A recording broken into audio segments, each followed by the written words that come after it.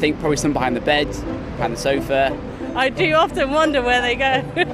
Oh, I just believe they go to the Pennant sock. There's gremlins in my cupboard. I don't like odd socks, like I just can't deal with it.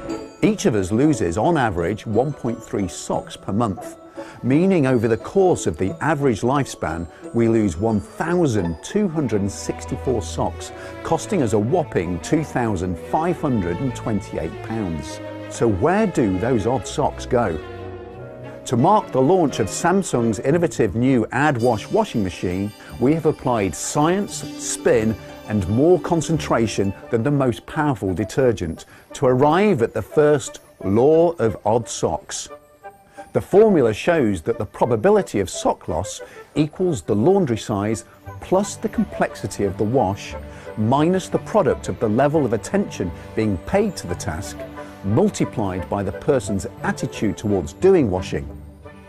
In simple terms, the complexity of the wash load and your attention to detail during the cleaning process are the factors with the biggest impact on sock loss.